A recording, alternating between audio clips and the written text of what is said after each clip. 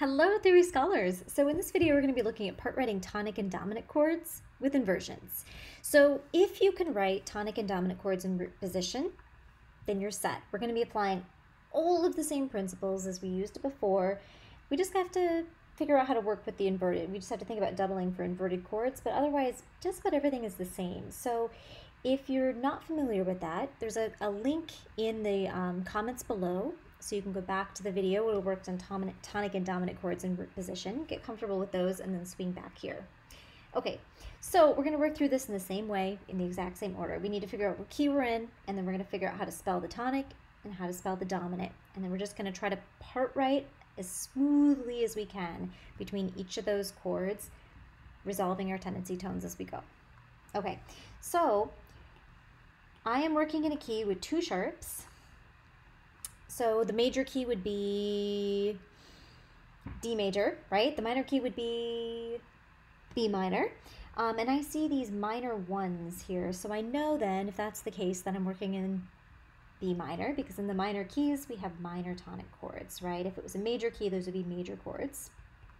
Okay, so as a reference, what I'm going to do is I'm going to spell out my one chord here, somewhere on my scratch paper, right? And then a 5 chord also.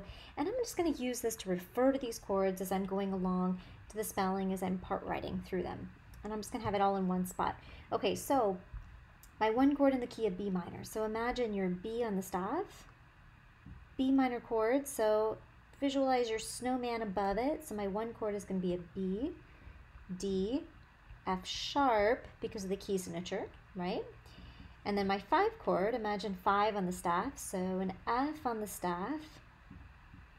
Okay, and imagine your snowman above it, so it's going to be F sharp because of the key signature, A, C sharp.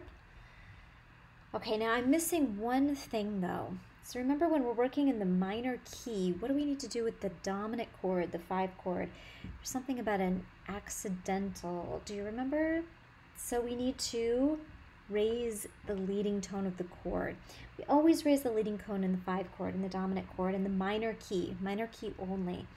So the leading tone is scale degree 7. So we might imagine 1 in the staff. If that's scale degree 1, scale degree 7, and the minor key would be an A, and if I raise that up, it would be an A sharp. Another way to think of that is the leading tone in the 5 chord is always the third of the chord. So I can also just raise up the third of the chord, and that'll give me the same result. But I do need to raise up the leading tone. I need to raise up A in that chord. And remember, I'm going to circle this in my spelling because I need to be conscious of that leading tone for 2 reasons, right? As I'm going along, I need to make sure that I'm not doubling the leading tone, but I also need to make sure that I resolve it up to scale degree 1 if it's in an outer voice. So I need to be really aware of it. So I'm going to circle it in my spelling so that I'm conscious every time I write it. I'm going to circle it and make sure it resolves correctly and I don't double it. Okay, so let's get started here then. Okay, so when I've got inversions, what I suggest that you do is you write your bass note first, because this is the only note in the chord where there's really no question about what that has to be, right? We know the bass note, if it's a 1/6 chord, has to be the third of the chord. And then you've got freedom as to how you arrange things above it. So write your bass first, because that we know it has to be a specific note. So if it's a 1/6 chord, that means we have a 1 chord in first inversion, or a 1 chord that has a third in the bass. So D has to go into the bass of this chord. So I'm going to write that first. Okay. And then I'm going to write my chord in order. So I've already got the D in the chord. I'm going to go back to the top and I'm going to write the whole thing in order, and I will double at the end. So I need a B, so I'm going to write my B next. So in the beginning, you can really kind of space things out however you like. I'm just going to make sure that we keep an octave between the top 3 voices, soprano and alto, and then alto and tenor. Okay, so I've got my B, I've got my D, I need an F sharp now. So let's see, maybe I'll stick my F sharp here. Okay, now in a first inversion chord, in a root position chord, we always double the root. We double the bass of the chord. In a first inversion chord, you can really kind of double whatever you like. Whatever's going to give you the smoothest voice leading, as long as it's not a tendency tone. So in the 5 chord, we're never going to double that A sharp, but otherwise you've got options. And it depends on the textbook you're looking at. Some authors will really suggest maybe you should double the bass, the root of the chord. The fifth might be the last one that you double, but really as long as you've got smooth voice leading and it's on a tendency tone, that's okay. So why don't we try, maybe, let's see here. Maybe I'll double the root of the chord. I'll go with the B. Okay, let's go with that. So I've got everything in the chord. I've doubled my bass. My spacing, just to make sure, especially in the first chord, that my spacing looks good. Everything's within an octave. I think we're all set. Okay, so on to the next chord, 5, 6. So again, first thing, write your bass because there's no question about what that needs to be. So if it's a 5, 6 chord, that means I've got a first inversion chord, so the third of the chord is in the bass. That's my A sharp. So I'm going to write the A sharp first, and I need to remember to raise that up. And what I'm going to do is I'm actually going to circle it right away in my spelling. So I remember I need to resolve this note if it's in an outer voice, and I need to not double this note as I'm going along. Okay, now F. So I'm going to start at the top, and I'm just going to work my way through, double my note last. Okay, so your MO here is to try to move everything as smoothly as possible. So I'm looking for the smoothest place to put an F. Well, if I put it in the soprano, it would be a leap. The alto, this would be the same tone, a common tone, this would be a leap. So the smoothest place to put that F would be to leave it alone in the alto voice. Okay, so I have an F, I've got an A, so now I need my C. So in this case, it really doesn't matter. I could put the C here, I could put the C here. Both of these are going to give me a stepwise motion. So I could go to either voice. Maybe let's I put it here. Okay, so now I've got F, A, C. I could double anything I want, except the tendency tone, no A. So I can double the F sharp, I can double the C sharp. So which one's going to give me the smoothest voicing? If I double the F or the C? Well, if I go to F, it's a great big leap, right? If I go to C, it's just a step. So that looks pretty good. So let me try that. Okay, now before I go on to the next chord, I just need to make sure that I don't have any parallels between the chords that I just wrote, right? So what I'm looking for is I'm looking for any two voices that are moving in the same way. So, excuse me, if my top voice goes up by step, do you see any other voices that move up by step? I do. I see one. Do you see it? Okay. Now, parallel motion isn't a bad thing, but I do need to make sure if I have parallels that it's not either parallel octaves or parallel fifths. Everything else, parallel thirds, sixths, these are all fine. So what is this interval? C to C. Oh, no. No, these are parallel octaves. It's got to go. It's got to go. Okay, so now I've got to rethink this. I've got to rethink what I've done. I can't have the parallel octaves. So is there another way I could fix this? So I'm going to think back to the last couple decisions that I made. One of the decisions I made was to double this C. Well, if I didn't double that C, what I would have had instead, I couldn't double the A, because that's a tendency tone. I would have had to go to F instead. Well, this is a pretty big leap. I think we can do better. If you notice that you've got a leap in your voice leading, there's probably a different way that you could part-write this. Okay, well, I did make one other choice. In the first chord, I had to choose what to double, and I chose to double the root of the chord. But I could have doubled any of these other notes, so let's see if there's a different way I could do this. So if I go back, instead of doubling the B here, maybe let's try doubling the D. Let's go for the third of the chord. Okay, so maybe instead, see, I'll put a D here. And if I do that, now if I go back to this chord, I've got an F, an A, a C, and I can double either the F or the C. Well, F is still going to give me, I guess I have a skip of a third. C gives me a step. Could I do this now?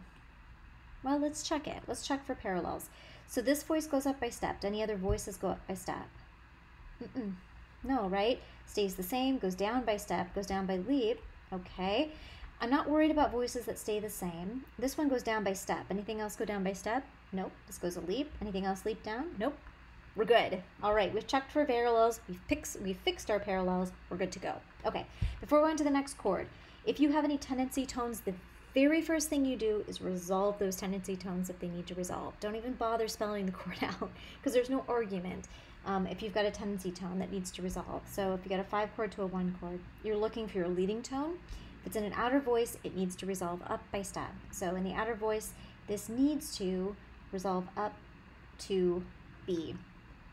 Now you notice when you've got a 5-6 chord, because the leading tone is in the bass, leading tone has to go up by step to scale degree 1.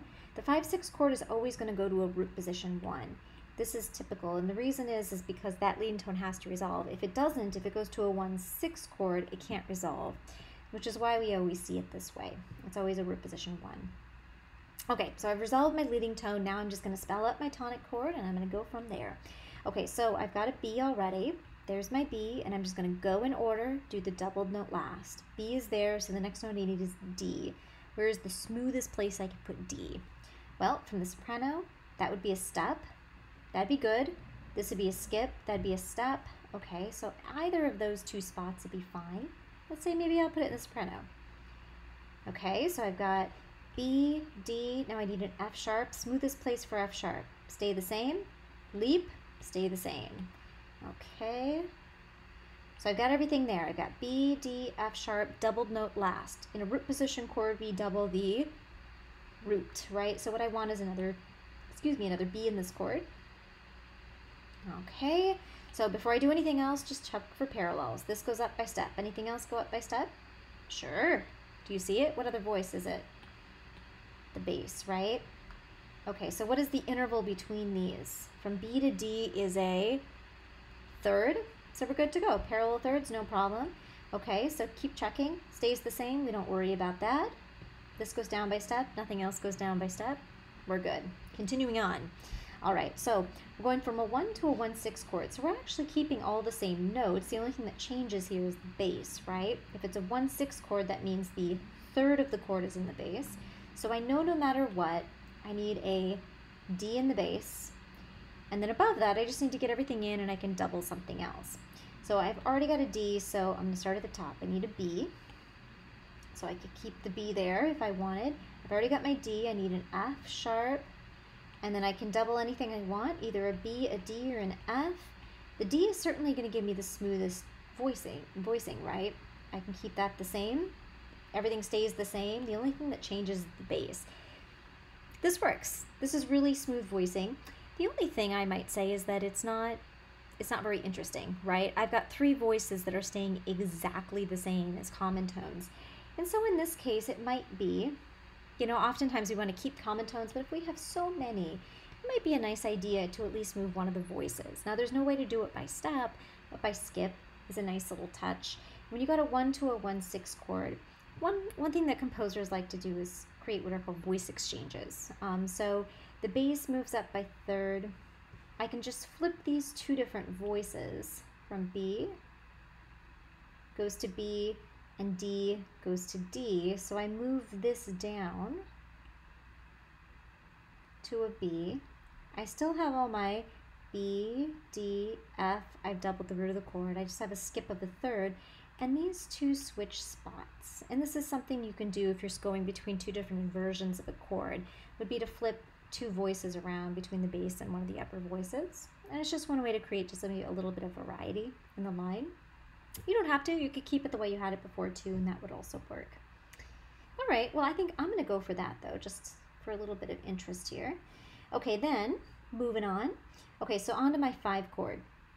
I don't have any tendency tones to resolve, so I'm going to go ahead and write it. Write your bass note first. So if it's a root position 5, I know that F sharp has to go in the bass. No questions asked. And then I'm going to go in order. I have my F. I need an A sharp. Smoothest place to put it would be, well, let's see. So I could certainly put it here, right? That'd be a step. I could put it in this voice. Oops. I could put it in the tenor. That would also be a step. The alto would be a leap. So either of those 2 voices would be fine. So maybe I'll stick it in the soprano. And I need to remember, I can see that it's a sharp on it, and I've got it circled. I'm going to circle it here, so I just remind myself that it's going to need to resolve. Okay, and then F, A, I need C as my 3rd note. Smoothest place to put it then would be, it's going to be here, right, in the tenor voice. That's a step. This would be a leap. So smoothest place would be to put it here. And then if it's a root position chord, I double the root. So I need another F.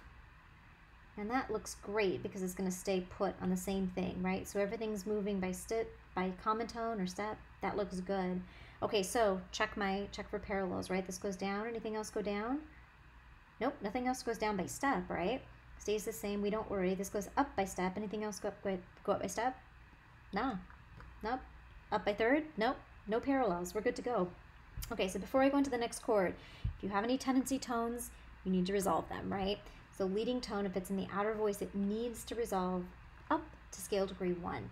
So before I even write the 1 chord, I'm just going to write this because I know there's no argument. This has to resolve up because it's in the outer voice.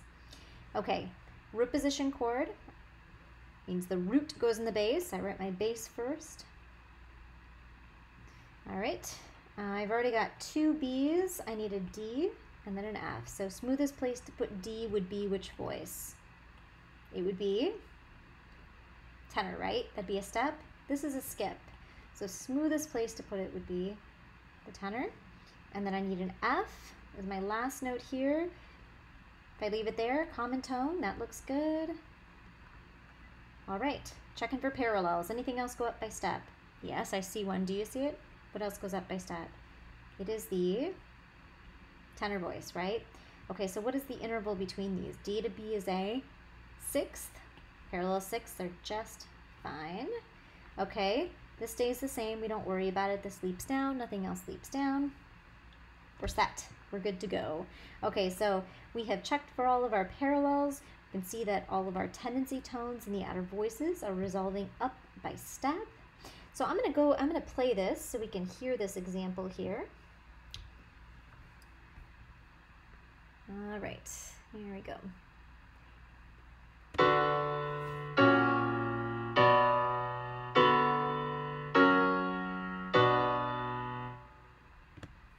All right, happy part writing.